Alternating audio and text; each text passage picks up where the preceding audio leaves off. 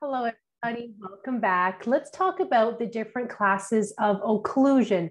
The perfect class, the ideal is normal occlusion, which is class 1. But sometimes you're going to have class 2 and class 3.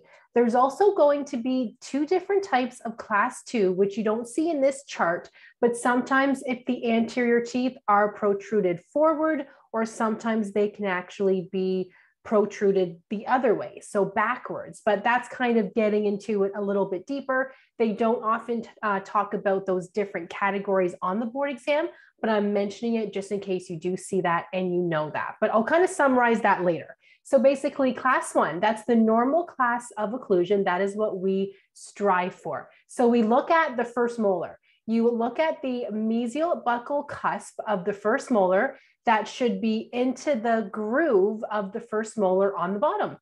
The easiest way of thinking about it, that's easy for me to think about. That was always easy for me to memorize. You might have learned it a different way in school, but that I feel is the easiest way.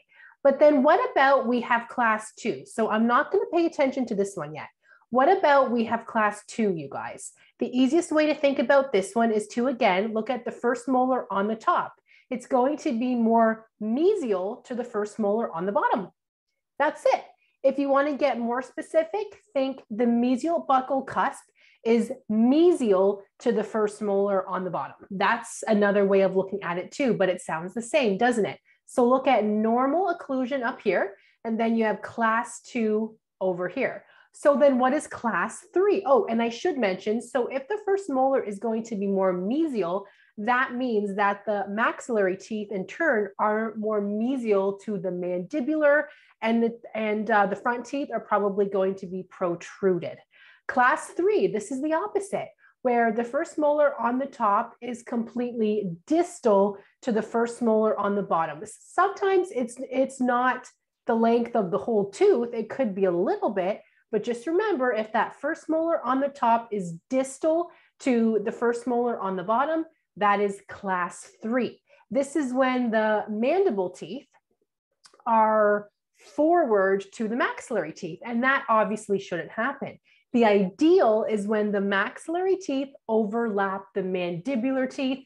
There's no protrusions, none of that. So I'm not going to touch on overbite and overjet. I'm going to save that for another video. I just wanted to talk about the different classes of occlusion in this one.